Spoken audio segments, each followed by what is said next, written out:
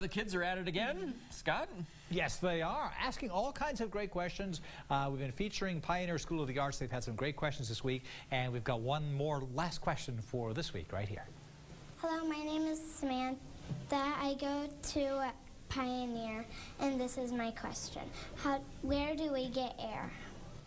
Great question, Samantha. We heard from Ashley earlier. Now we're hearing from Samantha. She's saying, where do we get air? Well, let's talk a little bit about it, because air is made up of 80% nitrogen and 20% oxygen. Of course, we talk a lot about the oxygen, so very important. So how do we get oxygen? We'll talk about that. The main process of getting oxygen in the atmosphere is photosynthesis, which comes from plants. And you'll see it right in here. The sun basically adding the energy here. Carbon dioxide enters the leaves, and then basically through photosynthesis, the plant produces oxygen. So carbon dioxide goes in, oxygen comes out.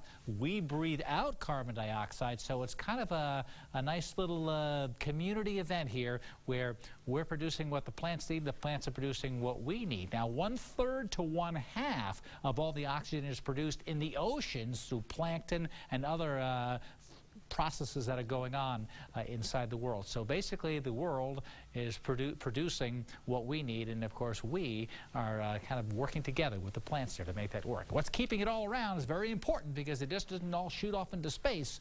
Gravity, of course, same thing that keeps us here in ground, keeps the atmosphere tightly wrapped right around the globe, and it compresses as well. And so the heaviest air is right down near the bottom of the atmosphere, and then the air thins out gradually as we go up into space. So great questions again from Pioneer Elementary. Thank you so much, Samantha, for that question.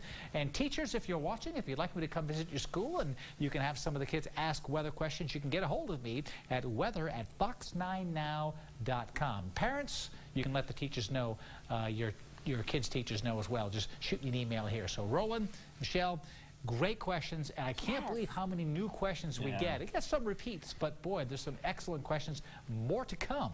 Yeah, the kids love it. Well, and the kids, I love them because they ask what seem to be, you know, questions adults would never ask. Where does the air come from? It's like, well, aren't we supposed to know that? And yet, oh, really? I had no idea. What's that? 1/3 of all the air is produced from the ocean? It's debated. Some scientists say it's a half, some say it's about 1/3. I had no idea. Yep. There you go. I learned something. Yes. There you go. Coming up next.